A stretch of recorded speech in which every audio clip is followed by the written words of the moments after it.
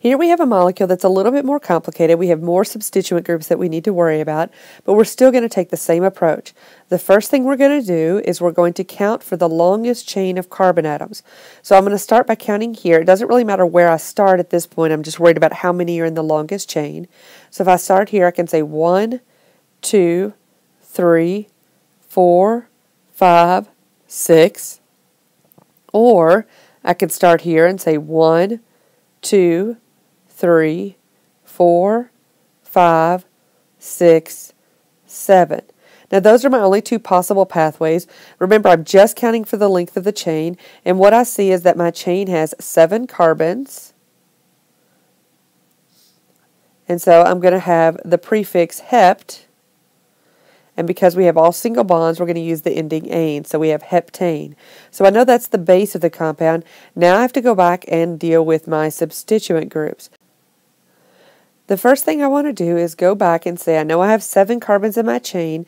I want to go back and see where my chain is and see which atoms are included, because I know that anything that's not included in that main chain, okay, that's not included in this chain of 7 carbon atoms, is going to be considered a substituent group. And so I'm going to go through and I'm going to circle each of those substituent groups. Okay. So I have 2 there, and I have a third one right there. So I know that in the name of my molecule, I'm going to have 3 substituent groups named. I also know that I'm going to have 3 different names because I have 3 different types of substituent groups. And I'm going to have to worry about 2 things: where those substituent groups are located and what order I put them in when I name the molecule. So now that I know where my substituent groups are, I know what the longest chain is. Now I'm going to go back and look at numbering the chain. So I'm going to go back here to the left side, and in red I'm going to number from left to right: 1, 2, 3, 4, 5, 6, 7. Note that I'm only putting numbers on this backbone chain, the 7 carbons. I'm not looking at any side groups to put numbers in. Now in blue, I'm going to count the other direction. I'm going to count from the right. So 1, 2, 3, 4, 5, 6, 7. So now these are the only 2 ways I can count that 7 carbon chain, because that's the base of the molecule. And what I want to look at is I want to look first at the red letters. And if I look at the red letters, I'm going to look at where those substituents are located.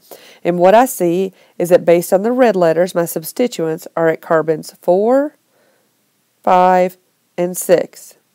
Now, if I look at the blue numbers to see where my substituents are located, I see that they're located at 2, 3, and 4.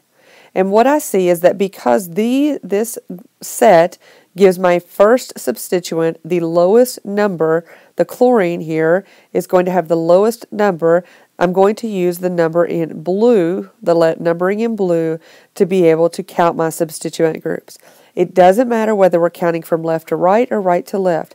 What we're concerned about is that the first substituent has the lowest possible number.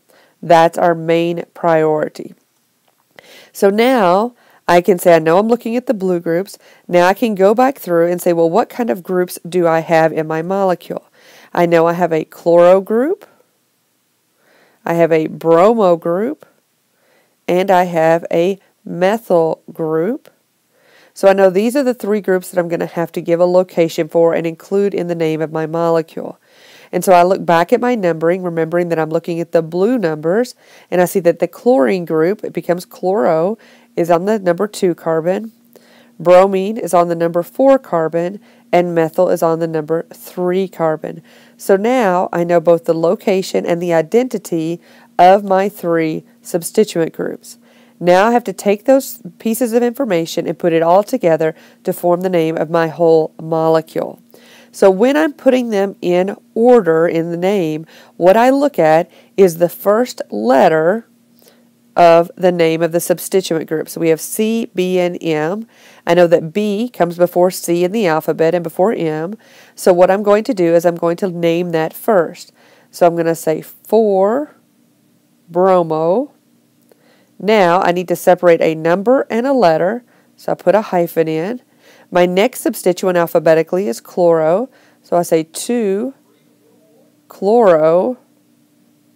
And then I look at my last substituent group, 3-methyl. And so now I've put the location or address of all my substituent groups and their names. And now I can put in the name of the base of the compound or the base chain that we have. And so I get 4-bromo, 2-chloro, 3-methyl, heptane. Now notice I wrote them in alphabetical order, so B, C, M. My numbers did not change because the numbers tell me the address, the location of that substituent group in the molecule. So now I can get the complete name of the molecule, hyphens or dashes between letters and numbers, and then I have all the rest of the words, the methyl and the heptane, all meshed together into one single word.